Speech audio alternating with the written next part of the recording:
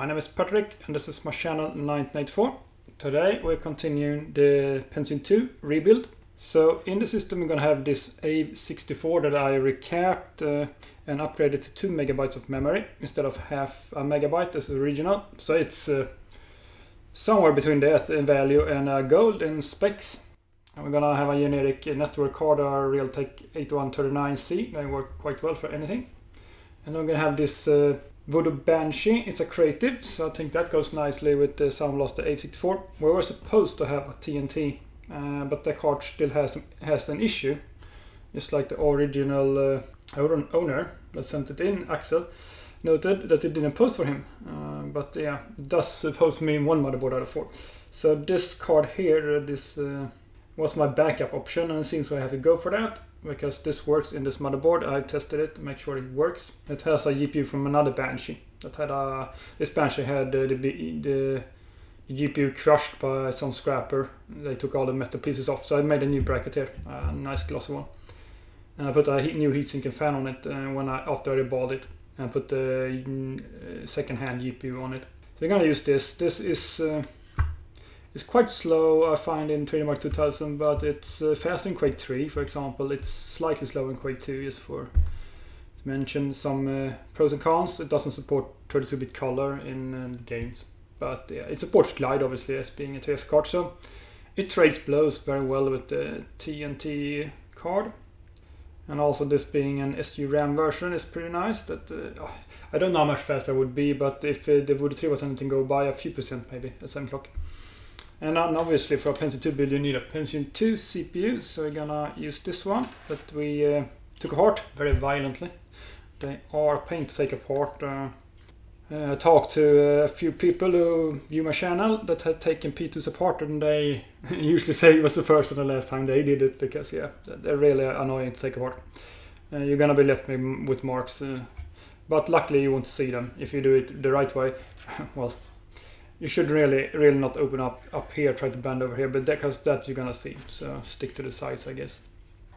We put on this cooler from also donated by Axel, and I put on a slightly taller fan, so this is running really cool now. You can't measure the temps. I can't. Doesn't seem to be any diode that you can access, at least through my motherboard. Pretty sure the P2 has at least one sensor because it can throttle, but it doesn't seem to be exposed for me to probe. But anyway, this cooler is about 6 to 10 C above ambient at full load from 95. And the CPU doesn't throttle or anything because I benchmarked it against other CPUs, 400 or 450s. Running this as 112 bus, it scores just as well as a native 450. So it's not throttling or anything like that. And for the motherboard, obviously, we have this Soltec SL67B that we recapped. We upgraded these caps here from 1500 to 1800 microfarads.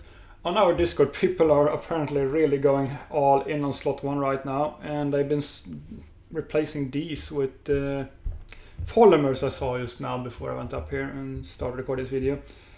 And this looks like 25 to another 50 megahertz for some people on the core, going like polymer. Now I didn't go polymer because I don't want to risk having problems with the VRM here. I'm just I want a mild overclock benefit here at 450. I did go polymer over where the tantalums were, but that's just because I hate tantalums when I blow up in face. For the RAM, we have some PC 125, 8 nanoseconds RAM. I don't have much use for it, but in this system it seems to be a perfect fit, so we're gonna use that. It's stable, nice. So yeah, I think that is it. I'm just gonna start building now and put the system back together again. The case has a removable motherboard tray, so put it here on the desk.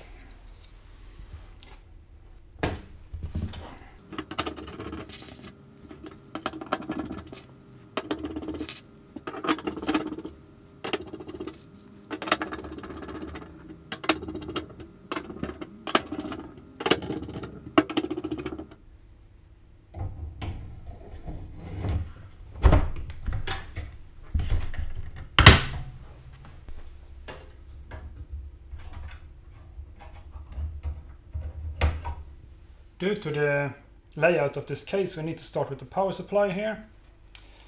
So we get it in first. If we don't, we're gonna have issues with the motherboard. CPU. So the way this works is we put in the power supply and then the motherboard tray comes in over here.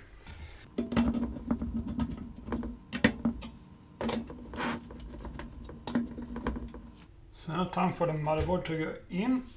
So I should just flip it over.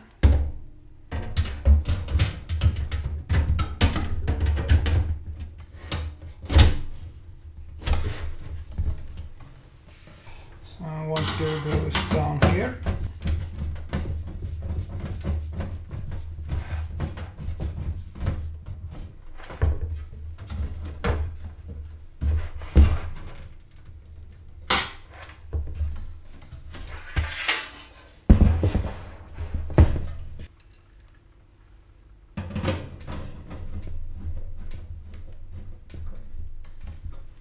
So we should probably connect up the 8X power now.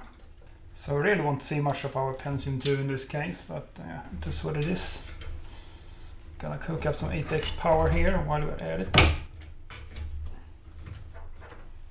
Also, before we get too far ahead, we need to install a case fan in the front. I have one prepared. So I bought two of these fans, like I said early in the part one. One is in the power supply, and this is the second one.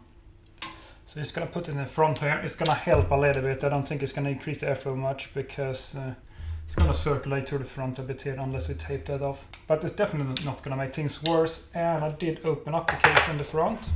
I didn't show how it looked before, but it was holes in the side like this, similar to the speaker here. But having a fan in the front just makes sense. And I had to make this wire pretty long because there actually is a fan connector down here. 3 ISA slots, which is nice, but because this case is so deep, even included wiring harness on this was too short. And we do need to connect this fan before we can hook up the sound card. Because for some, well, we could put the sound card above here, but if you use it down here, that I want to use it, there's a cap. Exactly where that fan connector is, there is a cap on the sound card.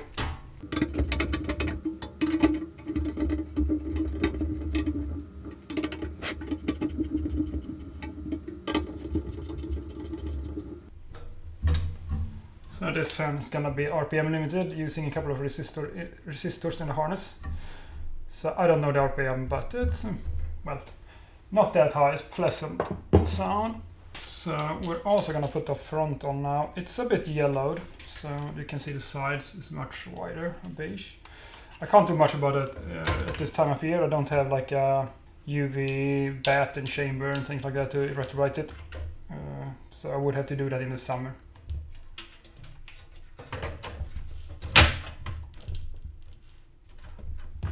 So next in would be the sound card.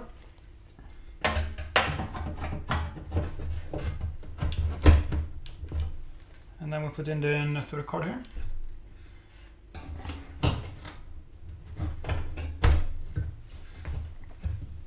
And then we have the Banshee graphics card going in.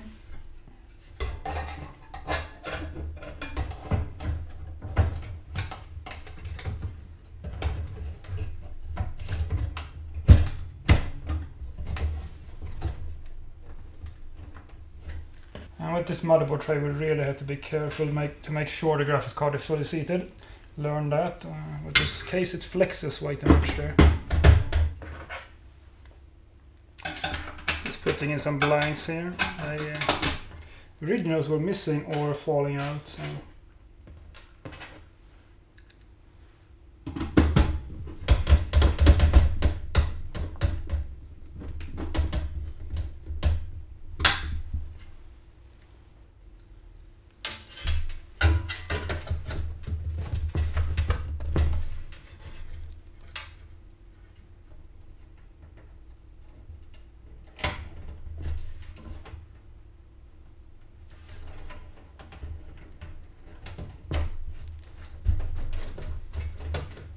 So next up would be a hard drive.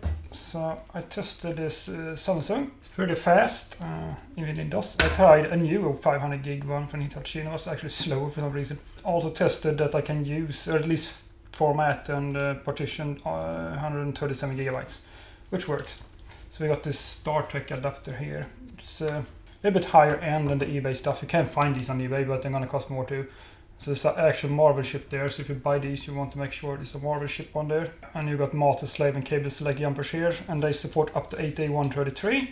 So I at least run over 60 megabytes per second over them. So way more than 8A33 can do on this motherboard. So the motherboard is the bottleneck here, not the hard drive so much at linear. Random is always a hard drive bottleneck. Also something I learned is that you don't want a too long IE cable when you're running apparently over 100 meters bus, because you're gonna run fast, higher frequency on the IDE connector too. So like equivalent of 38 megabytes per second, I think. Normal 40Y cables, it didn't work. I couldn't install or do anything. With an 80Y one it worked. So the original motherboard, at least in this case, came with this end-to-end short cable, and that works too. So we're gonna use very short cables intentionally because I want to run 112 bus. But apparently not an uncommon issue back in the day. I just never seen it much myself, especially not with AMD. So I'm more of an AMD user. So yeah, I was a bit a little dumbfounded for a while before I figured out it was the cable.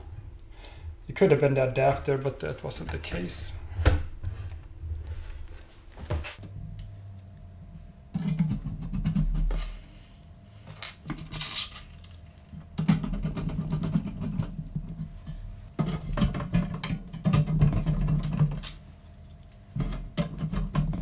So the reason I'm not using AD hard drives like a lot of people are doing is because I find them unreliable. And also, like all the hard drives in general, these, like this is a 2007 SATA, I think, or 2009, but ID drives that are from like 2000, 2002, I think, the one I tried out for the system originally, a 40 GB, it broke after Windows install. It had made funny noises when I used it in my Xbox trying to get it to be detected there, but it always seems to be the jumper configuration, because I had to find a proper one. Being able to use like a 5 to 10 year newer hard drive with SATA adapter, ID adapter here, is a good thing because you get a lot more reliability. If this crashes on a LAN, so I take this a LAN party, I can probably find a local computer store where we LAN. There is not a problem. You can go to like similar to Walmart in the US and just pick up a SATA SSD and that will work. Since I can run 500 gigs here, it's no problem finding 500 gigabyte less SATA, so I can just like replace, reinstall, be up and running in now a couple of hours probably. Hook that up to ID1.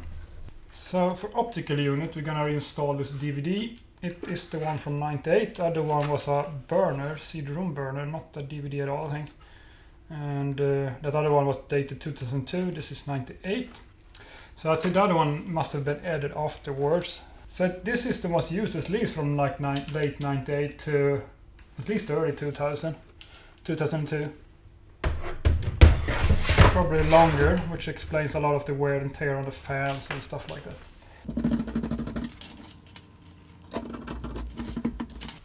We're also gonna install a cover plate, and I did find one that fits perfectly in my stash from like probably one of the new old cases I bought from Every Case once. So it fits pretty much perfectly here. We're gonna put that in and align the optical unit with that. It's obviously not yellowed, so you're gonna see a difference. Well, I suspect this is the color tone the case is supposed to have on the front.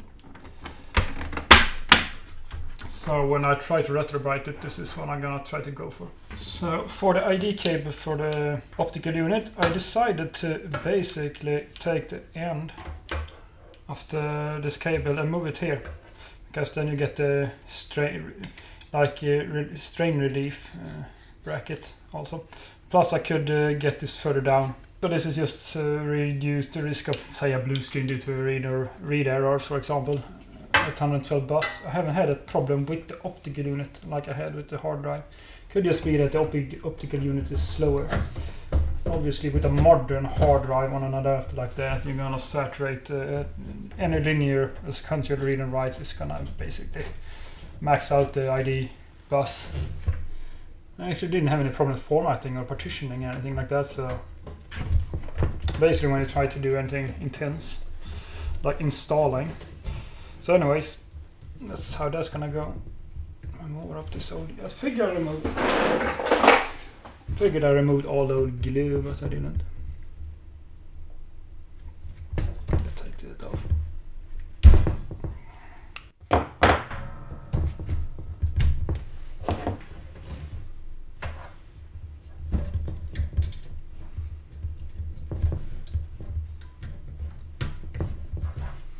And we're also gonna need floppy power for the floppy drive. There's only one connector, so I'm gonna put the adapter on here that came with this one, but I'd rather have the one from the power supply, because if you're gonna have any problems, it's between connections, two connectors. And the hard drive is very important for that it runs stable, so we're gonna do like that. And I have function tested the floppy drive, it works fine, can boot stuff off it. So I haven't cleaned the floppy drive because it works, but I did have to clean the optical unit because the rubber was coming off the spindle that spins up the disk.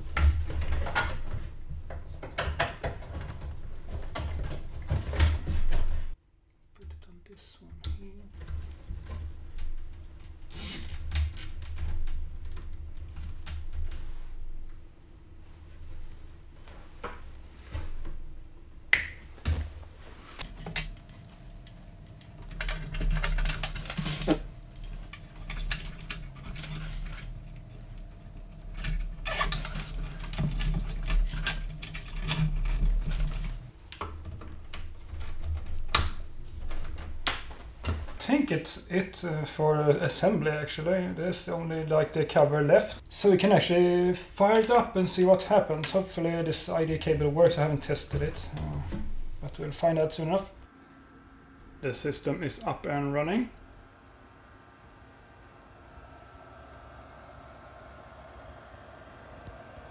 Everything seems to work just fine.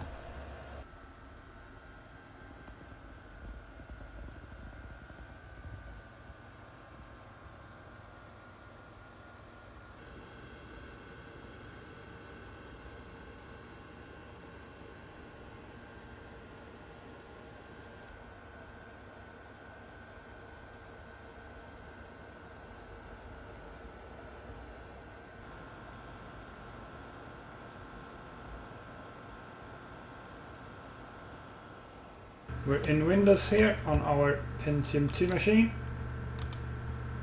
With a Pentium II processor, 256 MB of RAM. Can check out CPU C here. So you can see 448.75 MHz, 112 MHz bus, cache, half a mega cache, memory 256 megs, graphics, 3F expansion. And we can run sys of Sandra here just to see how this CPU, when it's overclocked now, performs compared to another P2. So we're running at 449 MHz according to sys of Sandra, and we're performing pretty much on par with this Pentium II 450 here, also on a BX chipset. So nothing odd going on there. Our P2 is running at full speed. So let's try some games. We can run Quake 2 here.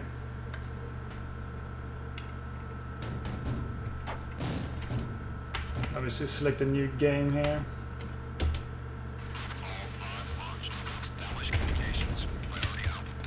So it seems to run just fine.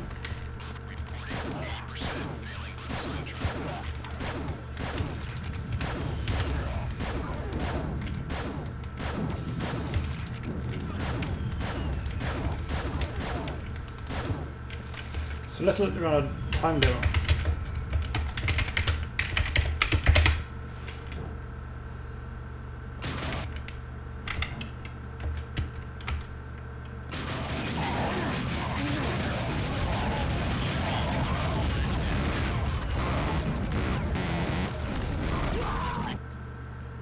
.4 FPS. We are overclocked to 106 on the GPU and 116 on the memory.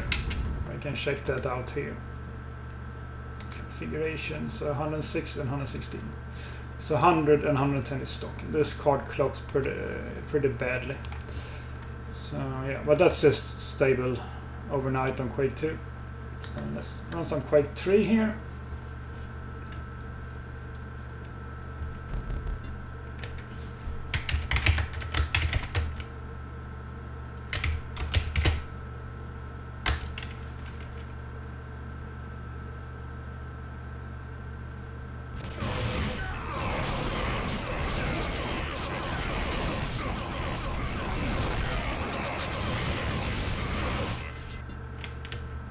So 135.1 FPS here, and we're running mid to low settings.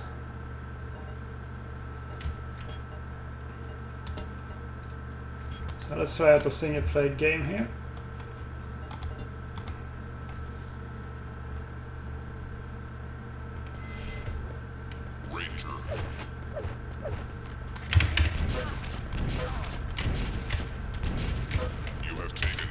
Yeah, the frame rate is pretty good. I locked it to 125 max. But yeah. Pretty decent for a Pentium II system. And a mid-range graphics card like the Banshee. Banshee did do better in Quake 3 than the TNT when I tested.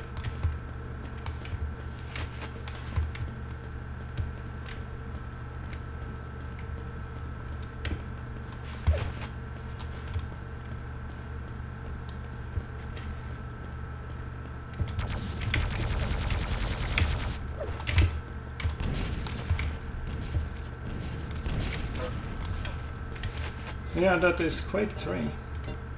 I did experiment with the audio drivers. There are drivers included for AVE64 in Windows 98 SE, which we have installed here. So what I ended up doing was repack the drivers a bit. Well, I removed the drivers. I took the Windows 95 folder from the AVE Gold CD, removed the drivers, and then this file here is supposed to be 4 megabytes, and I have an upgraded AVE 64 value. So I originally use 0.5 megabyte of sound fonts. So this sound font here would be 4 megabyte for the gold loaded by default. But that would obviously not fit. So I took another sound font that is 2 megabyte and renamed it to this file name here. And also removed any 4 megabyte sound font here.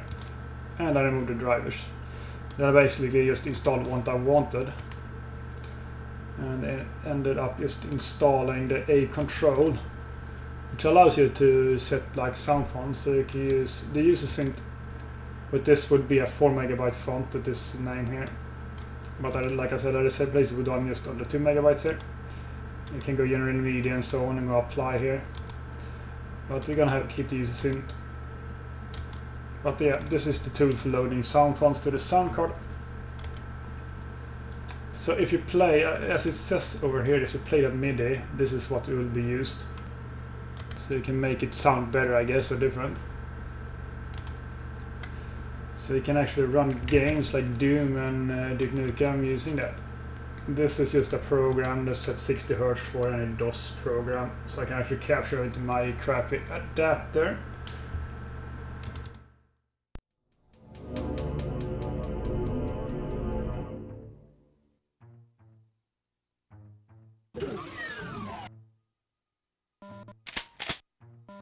Let's go a new game here.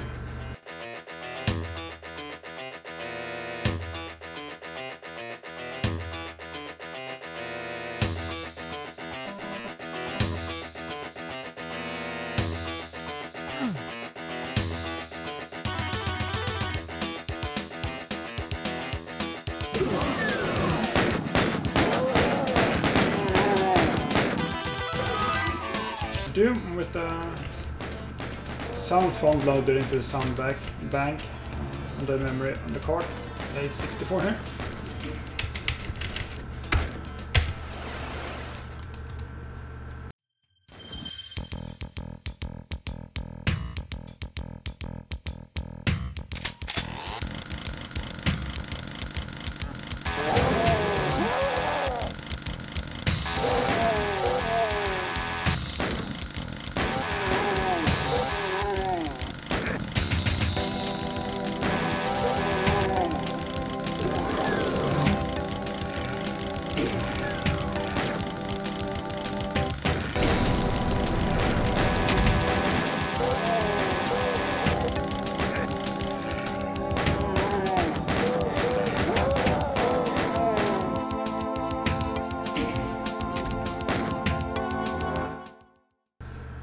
Nukem 3D doesn't need any fixes for the capture card because it supports 640x480 in VSAT 2.0 here.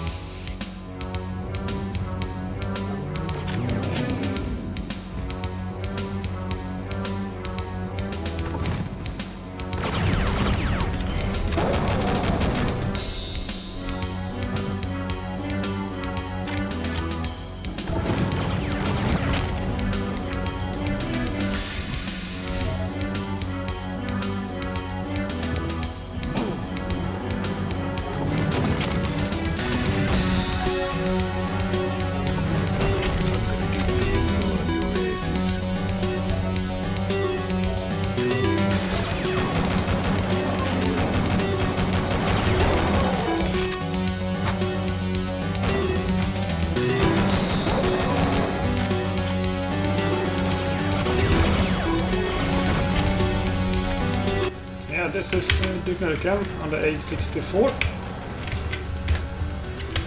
with the custom sound font. You can obviously play a song using Winamp here, and it will also use the MIDI sound bank here on the card.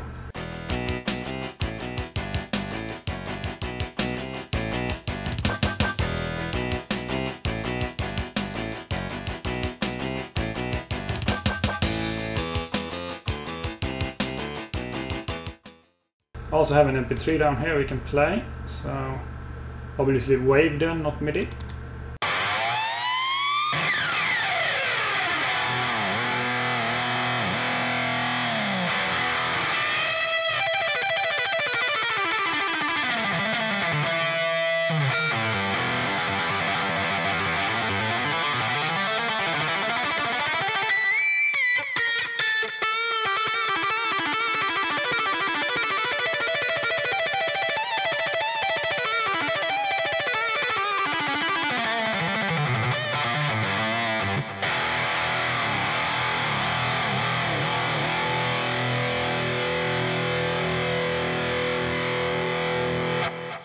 And last of all, I want to show my demo here I've been working on, a benchmark it's supposed to be when it's done, but right now it's just a looping demo. And it was really made for 32-bit colors, which the Banshee cannot do. So it's gonna look kind of crap color-wise, a lot of banding and issues like that. You can see the banding on the sky, you don't get that in 32-bit colors.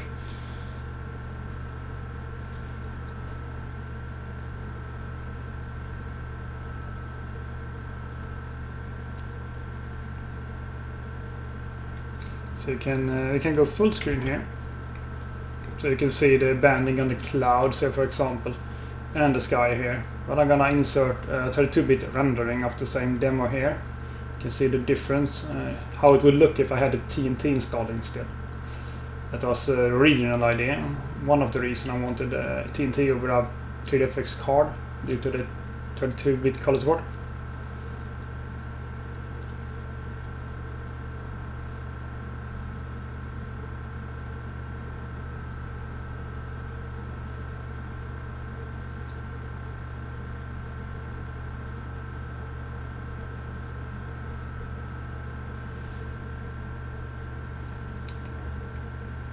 But yes, this is my demo, a work in progress. That is the Pentium II build. So this is the final part. There might be like a follow-up, because Axel has told me he sent another TNT, which has an issue. It's like a factory issue, plus it's untested. But if that card works out, we might actually be able to, well, we can then upgrade this to a TNT too. So we might actually do like comparison with the Banshee in the future, but that's in the future. We need to have a video, I think, fixing that card. Assuming that works out, then we have a video where we test the card in this machine, I think. But for now, this machine is perfectly fine. There's nothing wrong with it. It has a different card than I expected, but it's like trading blows with the TNT, so it's not the end of the world, and it's very nice, I think, a creative Banshee. So it will work perfectly fine. So yeah, thank you for watching and have a nice day. You can join us on our Discord server.